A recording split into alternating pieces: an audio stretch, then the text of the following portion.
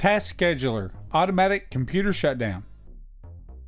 In addition to this video, there's a link in the description that will provide a web page with step-by-step instructions.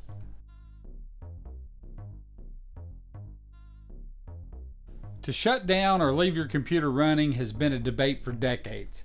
It is understandable why leaving your computer running was once a good idea considering the startup times. Modern computers do not have those issues.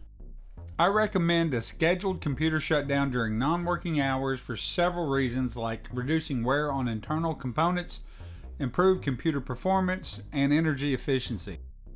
This IT best practice will demonstrate how to set up your computer to shut down every day with a 10-minute warning at the end of the business day. This example will use 5 p.m. for a shutdown time. You can adjust the shutdown time for your work schedule. Shutdown schedules can be adjusted for your needs with more advanced configurations like waiting for idle time. You may want to use some advanced settings or just extend the shutdown time to later in the day if your user's work schedule doesn't follow a consistent time frame. You will need to log in with an account that has administrative privileges.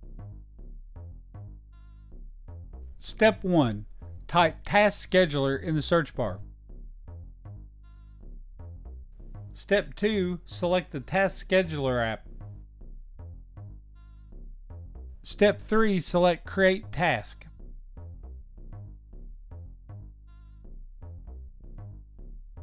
Step 4. For a name, type in Shutdown. Step 5. Select Run whether user is logged on or not. Step 6. Check the box Run with highest privileges. Step 7. Select Triggers and select New. Step 8. Under Begin the task on a schedule, select Daily. Step 9. Set the time to 5 p.m. and then select OK.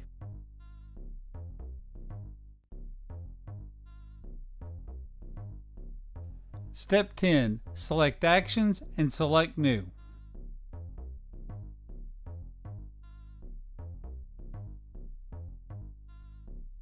Step 11. Under Program Script, type the following: cprompt /windows /system32 /shutdown.exe.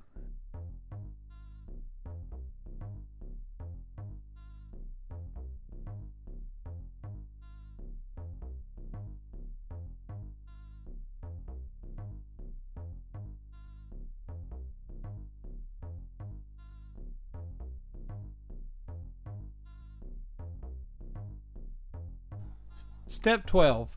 In the Add Arguments box, type the following: /s space /t space 600 and then select OK.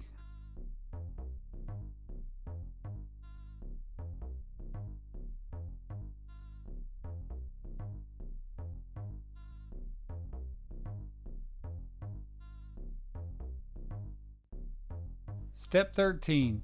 You will need to enter your password and select OK to enable this task schedule.